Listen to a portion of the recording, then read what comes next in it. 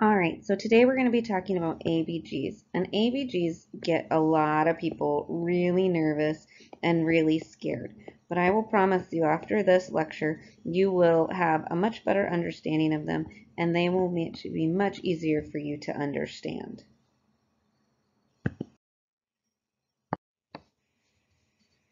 So when we're talking about ABGs, there's really one number that we're really worried about, and it's the pH. So for our purposes, we've used 7.45 and 7.35. That can vary depending on what is going on in your facility, but those are the numbers we're going to use today. And then to get these numbers now, there's a lot of mechanisms that happen. There's the buffer system, which is an immediate system. And I like to think of these guys as sponges floating around the body that absorb or give off depending on what they need. Then you have the respiratory system. And this system can start working within minutes. So if you get someone in trouble, this is the system that's going to kick in really quick to get them taken care of. And then last, there's the renal system. And in this renal system, it can take up to 24 hours for this system to kick in. So if somebody's having an acute event, this system is usually the slower one and doesn't really help us until we've gotten outside of that 24 hours. Other numbers that we like to know that make our pH are our CO2, which is our acid, and we're going to go with 35 to 45 as the number that we would see with that one, and our HCO3, which is our base, and this we're going to go with 22 to 26. These numbers together will make up whatever your pH is, all right, because like I said, your CO2, this is your acid, and this is your bicarb or your base. All right, so when we're talking about ABGs, the main number that we're talked about is that pH, which is so important and vital to life. When we become alkalotic, our number, our pH, goes above 7.45. And if we're acidotic, our pH goes below 7.35. This is really important because for our cells to function, they really need to be in that pH range. When we're going to use this grid to help us understand this, on this side of it, we're going to talk about respiratory and how that affects it and impacts it. And on the other side of this grid, we're going to talk about the metabolic impacts that come into our pH. We'll start with respiratory because it's actually probably the easiest one, especially respiratory alkalosis. This is when our pH would go above 7.45 and our CO2, our acid, would drop because we're losing CO2 somehow. So our CO2 would go below 35, which is what we're using for the normal range of that one, and it would go below CO2. The biggest culprit of this is hyperventilation. Now, there are times when we hyperventilate people on the ventilator for certain reasons because of injuries and that kind of stuff, but most of the time we don't. So this is going to be somebody who might be having an anxiety attack, or it might be somebody who maybe is in labor and having a baby, or it could be a kiddo that's upset and throwing a fit and they hyperventilate. They're blowing off that CO2. Quick and easy fixes for this are if you happen to carry a paper bag, I wouldn't recommend a plastic one, but a paper bag that they can blow into to help rebreathe in that CO2. That would help them a lot. But most people don't carry paper bags anymore, but we all have hands. So if we cup our hands over their mouth or have them cup their hands over their mouth, that will help them breathe that CO2 back in. We do have to figure out what it is that's causing them to hyperventilate and probably fix that cause. But until we do that, the paper bag or the hands method helps them at least breathe in that CO2 to maintain their acid-base balance. The nice thing about this, or an interesting thing, is most people aren't going to die from respiratory alkalosis because once you get to a certain point of lack of oxygen and two, that CO2 being out of balance, the person's just going to pass out and they're going to, their body's going to correct itself. And once that body corrects itself, then they're going to wake up, probably have a really bad headache, but they're going to be okay. When we talk about respiratory acidosis, this one becomes a much bigger problem because the things are can be more complicated and cause death overall. So this is an increase of CO2. Remember that CO2 is an acid, so it's causing us to become acidotic.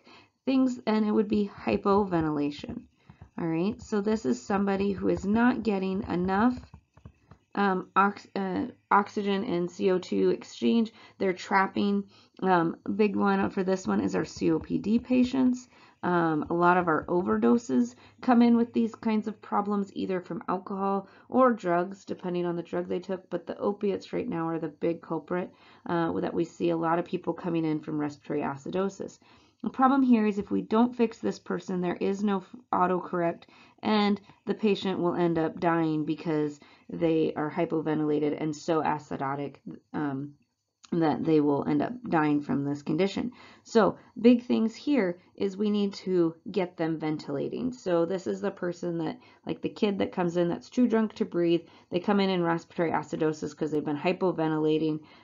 We need to put them on a ventilator and get them breathing, and then once the drug is past the system, then they wake up and they're fine. Unfortunately, with our COPD people, because it's a chronic illness, they have have normal abnormal numbers in their CO2s, but even they eventually will get to a point where that CO2 builds up, and either they need to be on a ventilator, which I think most of them would choose not to be, or they will pass away from their disease process. When we come over to the metabolic side, it's not nearly as cut and dry. When we talk about metabolic alkalosis, this is going to be our people that have too much base. So their HCO3 is climbing for some reason, or they're losing their acids. They're losing the CO2s. They're losing that balance, for something's going on that's making them lose that, which then causes the shift of the base to be higher. Things that cause this are our little ladies that like their Tums and their antacids, and they like to pop them like candy. We see some people in metabolic alkalosis for that, because what's in Tums? Bicarb, and they're eating all that and neutralizing their acid and causing a shift in that. The other thing that can cause this is vomiting. So if somebody is, we're not talking like a 2 or 3 days of vomiting. We're talking somebody who's maybe bulimic and is vomiting all the time, or somebody who doesn't have the nutritional ability, has some sort of stomach issues, and they vomit frequently. So this can become a problem. Eventually, we see some mental status changes with these patients. They can go into convulsions, and they can have seizures and pass away from a metabolic alkalosis. Again, not something that we commonly see, but it is something that we can see. Another one that's a little bit more on what we see is people that go into metabolic acidosis. And these patients, they're losing their bicarb, which is their base, okay, or they're gaining their acid for some reason. All right, so they again are throwing their system out of whack. One person or group of people, unfortunately, are diabetics that go into DKA, because that breakdown of fats increases the keto acids. It causes them to go into metabolic acidosis. Another group, if we've got vomiting that does metabolic alkalosis, then our patients that have diarrhea can go into metabolic acidosis. But again, it's not a person that had the 24-hour GI bug. This is the person that has Crohn's or ulcerative colitis and is constantly diarrheaing, or irritable bowels and having constant chronic diarrhea issues. They can be in metabolic acidosis. Another group that's in this is people with renal failure, because that renal system can't fix it. So these patients have a lot of problems. Again, they go and have weakness, they can have lethargy, confusion, and then eventually coma and death if we don't find ways of fixing it. Pretty easy to fix this. Most of the time we've got to fix that that DKA, or we got to get them out of DKA, give them their insulin and potassium and fluids and that kind of stuff. Our diarrhea, we got to figure out why they are having diarrhea, why they're losing. And then our renal failure patients, a lot of times we need to get them on dialysis and get that ability to take care of it. So if we fix the problem, we fix the acid-base balance. All right, so let's go through an example of each one of these. So if we have a patient that has a pH of 7.52 and their CO2 is 22 and their bicarb is 25, we know that we are alkalotic because our pH immediately tells us that. But then which one is out of balance? It's going to be our CO2. So this is going to be our friend who is hyperventilating because they saw a spider, and they're breathing and just poofing it all out, and they don't feel good, and they're starting to get a headache, and they're just keep on puffing and puffing and pushing it out. So one, we probably need to get the spider away if that's what they saw and scared them, or we need to give them that paper bag, or again ask them to cup their hands over themselves. The next number we're going to work on is 7.20. So we've got a pH of 7.20, a CO2 of 68, and we've got a bicarb of 24. All right, we know immediately that this is acidosis because of our low pH. And then which number is out of range? It's our CO2, again, is elevated. So we know that this is a respiratory acidosis. So this is our friend who was out drinking and partying and had way too many drugs, and now they're seem to be minimally responsive and not really breathing, and they're hypoventilating. The next one we're going to use is we have a pH of 7.19. We've got a CO2 of 38.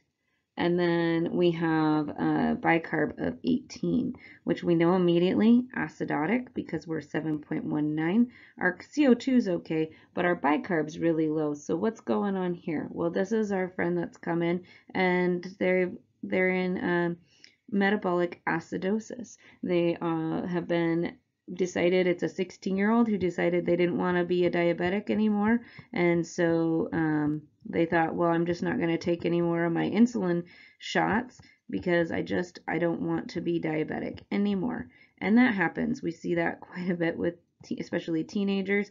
They just don't really want to have diabetes. So then their blood sugars skyrocket into the 600 to 800s, even more if you get really bad, and their body starts breaking down the fats, which then increases their acids, and then we get the messed up systems.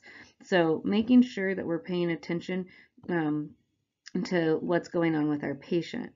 Again, not feeling good, probably not responding a whole lot, and something we need to pay attention to. Our last one is 7.51. For pH, their CO2 is 40, and their bicarb is 30.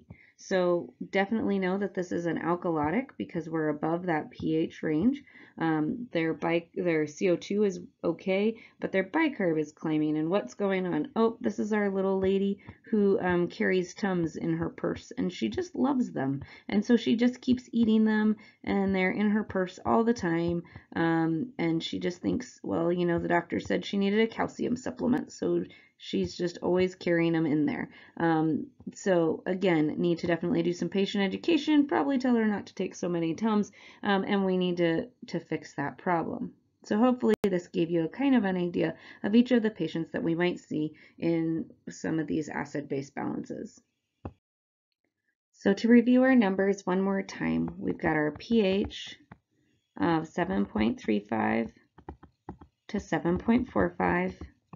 We have our CO2 of 35 to 45, our HCO3 or bicarb of 22 to 26. And the one number I didn't really go over is our PaO2, which this is our oxygenation. And so this is the system that lets us know if our oxygen's even getting through or if we've got other problems going on. So sometimes you'll see that number in the mix as well. And this is just like our oxygen attached to our hemoglobins. And I mean, while really, really important and definitely a priority and one reason we want these acid-base balances to be on there, when we're figuring them out, that's not the number we necessarily look at. This is the number we look at. Are they adequately oxygenating? And if they are not, then we've got to figure out we got to figure out to fix this problem quickly. So, and then I did not go into compensations, but know that the body never just lets a number just sit there. It is constantly going to be trying to balance these numbers.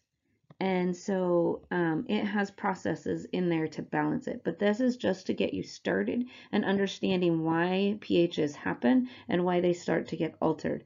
But definitely know that when something else happens, that there is a compensation factor, and the body's not going to just let it sit there. It's going to try and fix itself because the body wants to survive. So know that there are compensations out there, but this is a start of understanding ABGs and keeping it pretty simple.